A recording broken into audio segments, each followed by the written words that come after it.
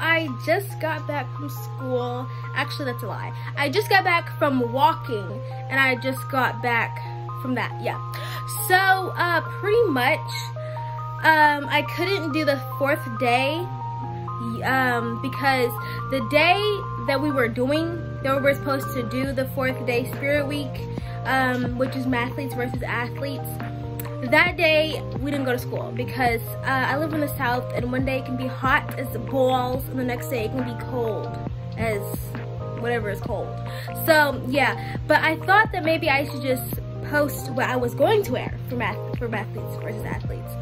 So, I'm gonna go do that. I'm gonna go put my outfit on, and I'm gonna go, you know, I'm gonna keep my hair in this bun though, because it seems very mathlete for someone to wear a bun and, you know, whatever.